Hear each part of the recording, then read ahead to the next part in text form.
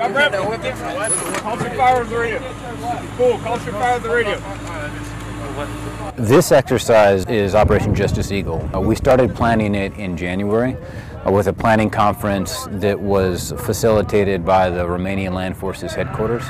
The purpose of the exercise is deterrence. It is to demonstrate Justice Eagle and other exercises like it. The purpose is to demonstrate to our adversaries that the alliance is strong. The secondary purpose of the exercise is to practice fighting together so that we can improve interoperability.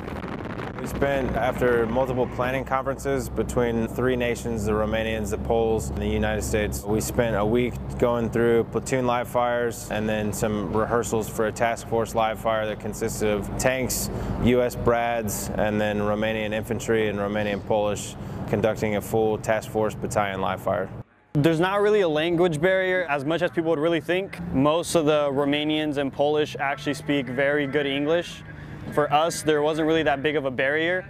It was actually really awesome to kind of have conversations about one another and get to know some of our allied partners on a more personal level because that language barrier wasn't really there.